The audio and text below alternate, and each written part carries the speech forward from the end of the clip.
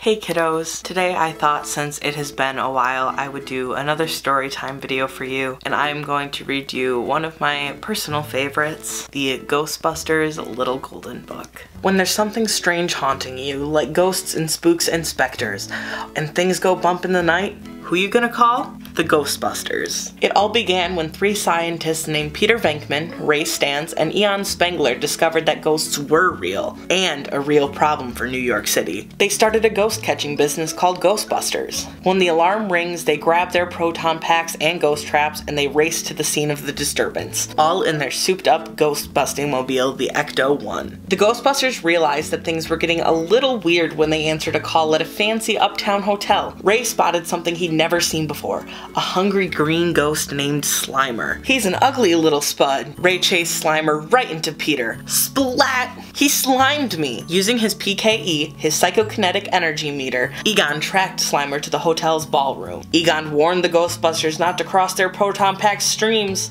It would be bad, he explained. This ghost is toast! The Ghostbusters quickly snared Slimer in a tangle of proton beams and sucked him into one of their traps. Soon, more ghosts appeared, scaring up trouble all over town. Peter, Ray, and Egon needed help, so they hired a man named Winston Zedmore.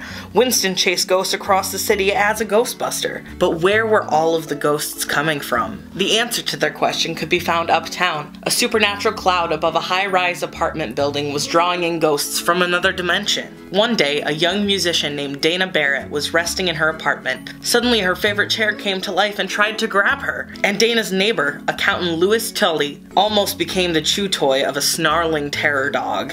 Something very strange was happening. The Ghostbusters rushed to the rescue. Of the building, they found Dana and Louis, and a powerful being named Gozer. Whatever it is, it will have to get past us, Peter declared. Suddenly, Gozer transformed Dana and Louis into two growling terror dogs with glowing red eyes. Then the villain exclaimed, "Choose the form of the Destructor!" The Ghostbusters fired proton beams at Gozer, but it vanished into thin air. Suddenly, a spooky voice boomed, "The choice is made!" "Whoa!" Peter shouted, looking at his teammates. "Did you choose anything?" "I just couldn't help it," Ray stammered. "Look! It's the Stay Puft Marshmallow Man!" Ray hadn't meant to, but he had thought of it. Now the Destructor had taken the form of a marshmallow man hundreds of feet tall. "That's something you don't see every day," Peter joked as the giant marched towards them. The Stay Puft Marshmallow Man climbed the building, reaching out with his delicious puffy hand to grab the Ghostbusters. Egon came up with a radical idea. "We'll cross the streams!" Then the Ghostbusters combined the streams from their proton packs into one massive blast,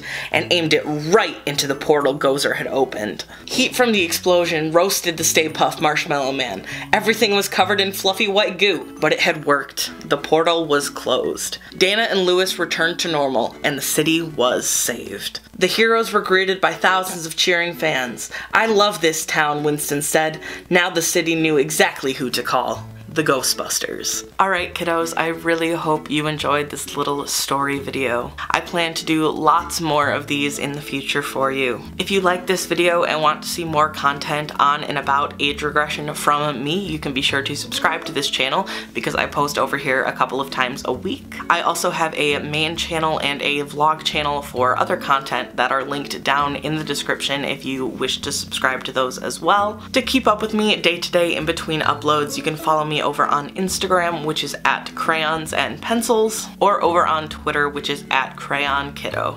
I love you guys a whole heckin' lot, and I will see you soon. Goodbye!